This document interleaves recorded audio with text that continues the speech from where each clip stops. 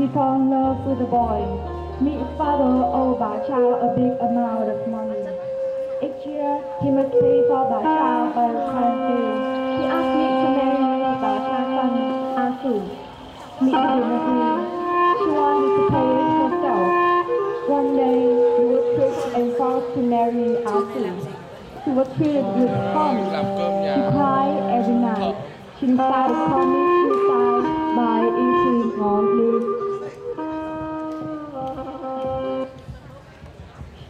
Do you come here to say goodbye with me before going to die? If you die, I would still have paid for Ba Chao. No, you can't.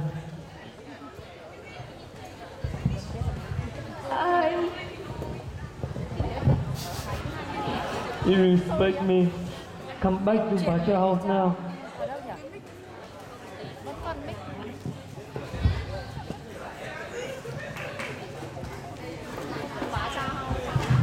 Some years later, Me's father died, but Me didn't want to die anymore.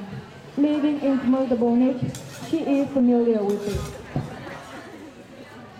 The old year was past and the spring was coming. Everyone in Ba Chao's house celebrated for Tết and the coming spring.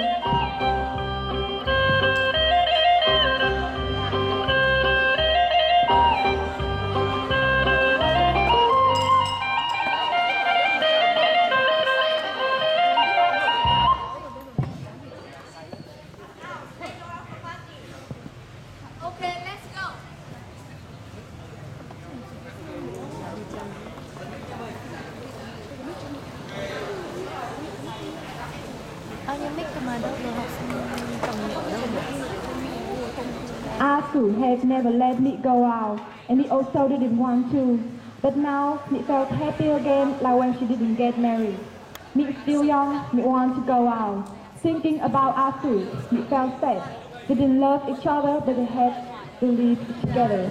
If me had long lived now, me would eat it to die.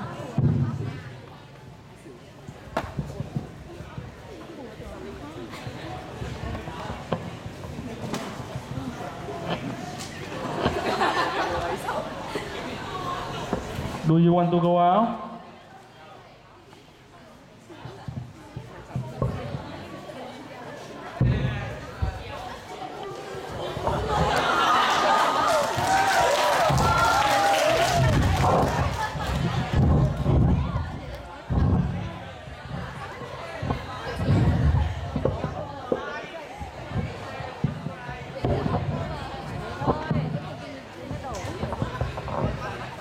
That night, it was rocked all night. Then little by little, she lost consciousness.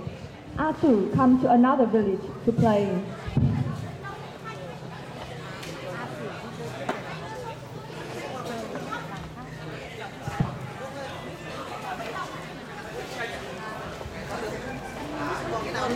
Rất nhiều mix mà lúc đây 4 trái mà.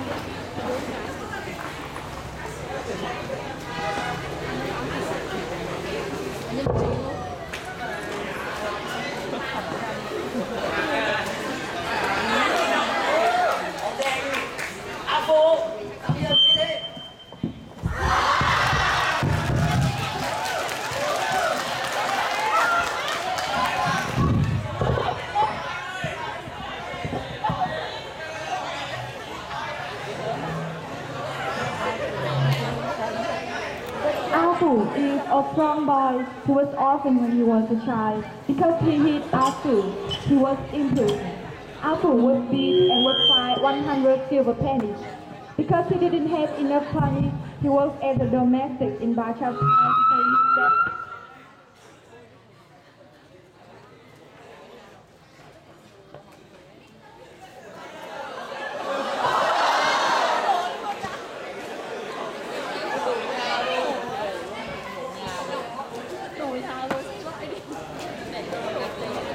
After all night long being roped, he felt very tired, but she still must go. That night she couldn't go to sleep because he must take care of A Phu.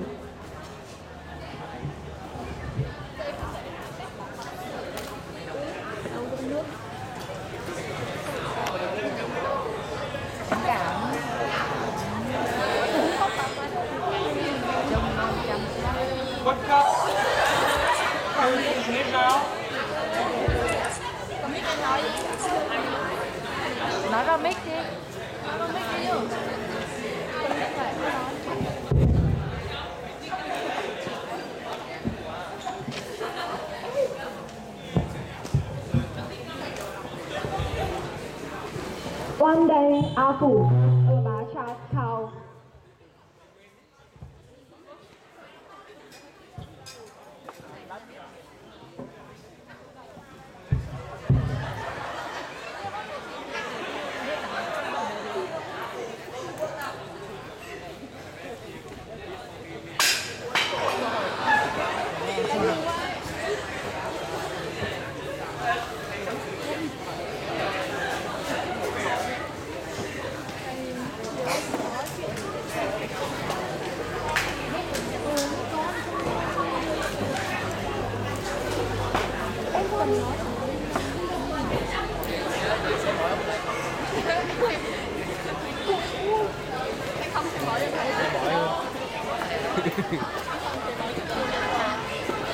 Chưa.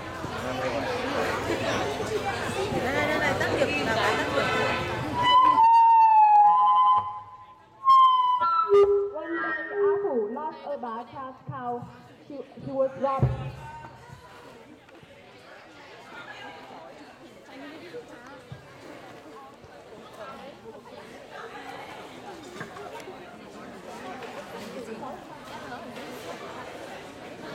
Winter in Highland is long and boring. We often wake up in midnight to warm up her body. Only when she saw A Phu opening his eyes, she knew he's still alive. Tonight, like other nights, she wakes up. I was dropped like this. My tail was falling down, but I couldn't watch. They are very wicked. I'm a woman. I'm desperate, so I can't do anything. I just can't wait for my dad. But he is different. He's innocent. A Phu, I must have him. Although I will die, I don't feel afraid.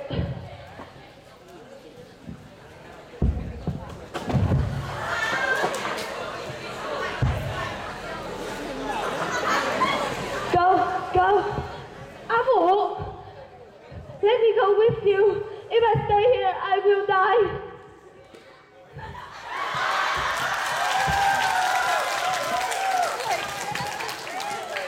They flew and they run away together and then get married. The warriors brought out Vietnam. They were awake to the revolutionary ideas. They fought the enemy to protect their country and also to protect their lives.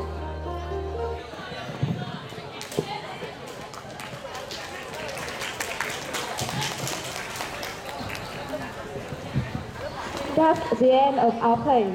Through the play, we would like to bring a livelier vision of A Phu couple in order to press the undoubted spirit of the Hmong in the mountainous area in particular and all Vietnamese race in general. Moreover, we would like to reflect truthfully the custom, the beauty and culture of Vietnamese.